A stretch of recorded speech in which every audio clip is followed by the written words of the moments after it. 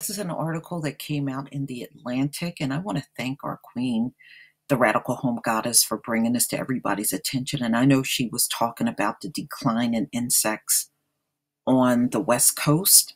This one actually pertains to West Germany. So this should tell you that this is something that's happening worldwide.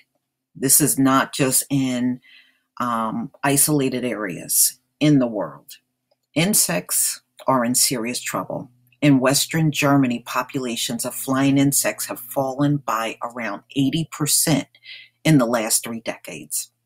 So they also have a nature reserve over there in West Germany. And they notice that whenever they set up their traps for flying insects, the traps are now becoming more emptier, each year. And they set up 1,503 traps in 27 years of work. And now they have noticed that virtually nothing is flying in Germany anymore. So they started doing their study of insects starting in 1989 all the way up to 2016. All right.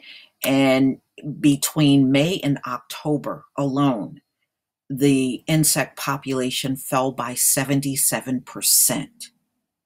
Okay. So there is definitely something going on, and it should be alarming because anything that kills other animals always have the potential of killing humans, and that's why it's a good thing that the radical home goddess, she is always talking about the ocean, because no matter what we may feel about insects and things like that out in nature, technically we're all connected.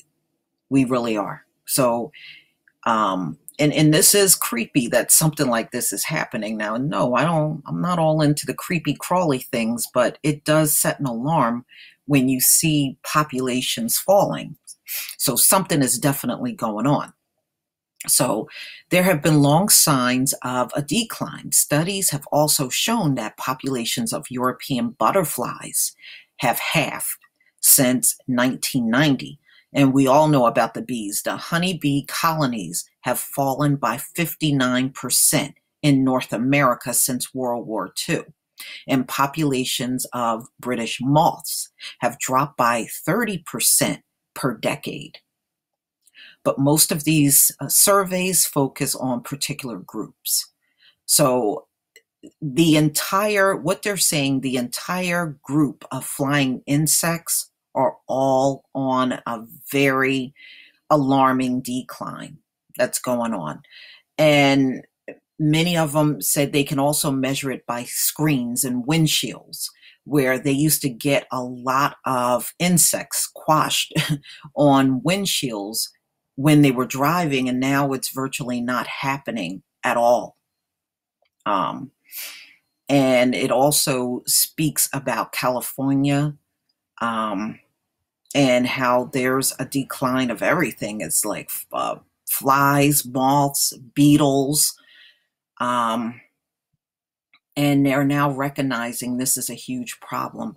So I'm just bringing this out just to let you know this is going to impact everything. So anything that needs to be pollinated will probably eventually disappear, because those plants and those vegetables and flowers all have to be pollinated in order to survive. So 80% of wild plants depend on pollination in order to survive. They have to go through a life cycle in order to reproduce new seeds and bear fruit and bear vegetables. So this is going to impact everything, including your fruit trees that need to be pollinated in order to bear fruit. So if the insects are declining, then it's going to affect the food supply. The food chain is going to be deeply impacted by all of these things. Now, you can go out there and hand pollinate. I know with my tomato plants, that when I grow them indoors, I just hand pollinate them, with a small size paintbrush. But many things, like if you have big crops outside, you need the bees and you need any type of pollinating type of insect. Even butterflies can pollinate certain species of flowers and even fruits. So, and then you also have animals that depend on eating insects. So you're now eliminating them. So it's going to be a chain reaction to this entire thing. So that's really the point that I'm trying to make to you. But I will leave the link to this article in the description box. But this is definitely going to throw off the ecosystem. Okay.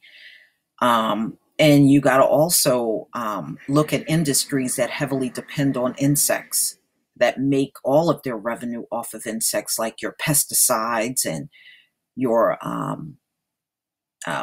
any type of bug repellents. How are you going to sell those products if there's hardly no insects? So it's going to have a domino effect. And that's the point I'm trying to make. I will leave the link to this article in the description box. Please leave your comments and subscribe. And if you can make a donation to my channel, please do. Peace, family.